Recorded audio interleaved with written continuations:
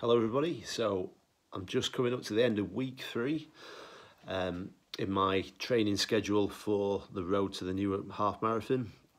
So over this training schedule I'm using approximately 20 to 30 minute workouts, some of them are less, to get in shape for running a half marathon distance, and I'm doing a single 60 minutes, slightly longer, slightly a little bit longer occasionally, steady state cardio run once a week, very low intensity.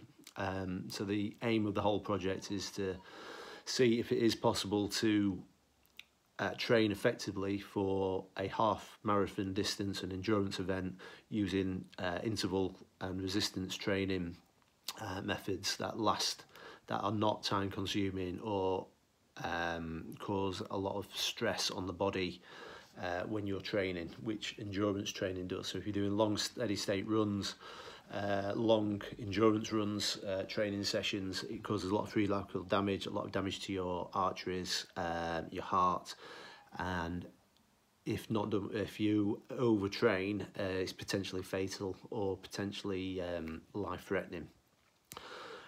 So come off this project just at the end of having a small surgical operation, which took me out of action, which meant I weren't allowed to exercise for 2 weeks, but it was actually about 3 weeks before I started exercising again. So just after that I did some blood tests. The results came back from these. Everything is generally good, so active B12, just turn it around. This is our Fourth Life screen. So they give you a full scale blood test fairly cheaply. It's £69 for a test, which gives you active B12. It does your ALT, which is to do with your liver function, albumin, your ALP, various different things, calcium, cortisol, ferritin, various blood markers, your thyroid function, and obviously your cholesterol. So I had a few things that were a little bit high. So my cholesterol was just slightly on the high side, which I was expecting because I have a family history of high cholesterol, plus my sister suffers from familial hyperlipidemia, which is essentially the inability to control how much fat your body absorbs at one time. My actual LDL, which is the bad cholesterol, was just borderline high. My HDL, the good cholesterol, was a little bit low, so I need to change my diet to sort that out. The triglycerides were also showing as being high, which will be the thing that was taking me into the higher cholesterol levels. Now, triglycerides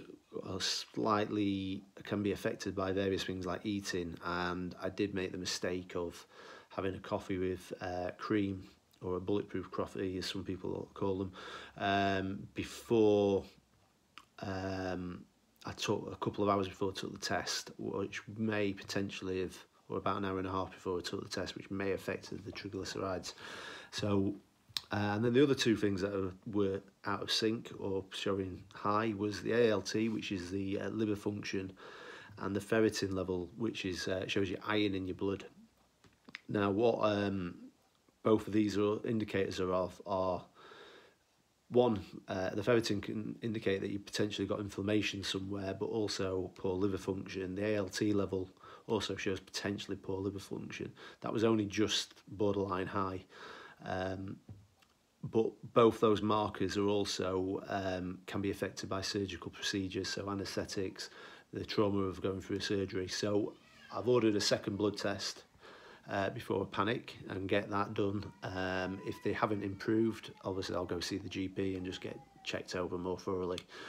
In terms of training, I've basically, because I was coming back into it, I used the HRV monitor to measure the strength of my heart, and it's gradually getting stronger over the 3 weeks. So the average rating is gradually getting higher and higher each day, which allows me to indicate, gives me an indication of the intensity that I can train at each morning or each time I take the test. At the minute it's showing it's pretty good, so I'm sticking what I'm doing and just gradually increasing the intensity. I've been a little bit hit and miss with the type of interval training and the type of in the first couple of weeks on the type of resistance training to sort of getting back into things. So I've been more structured, and the weight training is now taking the form of German volume training, which basically allows me to train quite intensively but at weights that aren't near my maximum, so it protects my back and other potential issues that I've had in the past that I don't want to aggravate. The interval training, I'm using Tabata training and more traditional high intensity interval training where I do short spurts with longer breaks, and I'm using the spinning bike and sprints to complete that. So that's a little rundown of where we are at the minute. In terms of body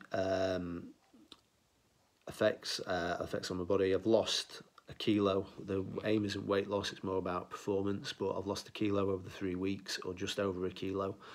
And I've dropped around about 2% body fat, which is a decent indicator, and about an inch off my midsection, which is the area where we tend to store stress hormones.